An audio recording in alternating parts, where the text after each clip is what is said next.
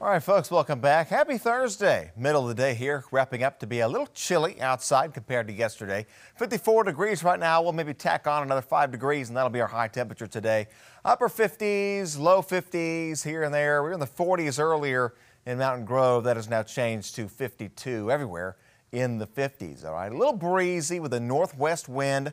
It's a little chilly out there as well. So northwest winds coming in around 10 miles an hour here and there. And it certainly is adding a little bit of a wind chill out there at times. Not all the time, but when the sun's out, that's helpful. But it does feel a little chilly outside for today. All right, so for this evening, going out, good looking weather for you. Clear, okay, pretty quiet tonight. Okay, not much going on, but it will be a little cold outside. So have a jacket or two on your body, on your person as you go out for later today. 58 by 5, 50 by 7, and cooling down to about 45 by 10 p.m. All right, so what's going on? Low pressure and the rain we had yesterday, what little we had, moving out. High pressure is moving in, all right, from the south and west. High pressure, quiet weather for us. Usually sunny and calm with high pressure. All right, so the weekend forecast looks pretty good. The high pressure is moving in. Friday's a nice day for you, although a cold start, probably some frost on the ground. Friday morning will be in the middle 30s to maybe a light freeze locally here and there for tomorrow morning.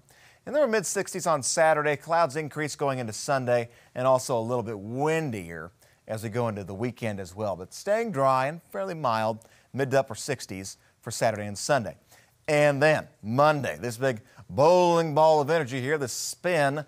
Our next storm's going to come out of this, and it'll come here from Monday, giving us rain and a couple thunderstorms Monday late, and then Tuesday into Wednesday, a cooling pattern taking place. So mild, all right, weather through Sunday, 60s through and through, and then there's a weak cold front coming in from the north on your Sunday, maybe a stray shower across central Missouri, but not expecting much. We're really watching this energy here to come up, and that's going to pull down that Canadian air, and will give us a rain and thunderstorm chance for Monday. I think there will be severe weather across Oklahoma and Texas, but it's still questionable. It looks unlikely that we'll see any nasty storms out of this in Missouri and Arkansas, but probably some widespread heavy rainfall across the area.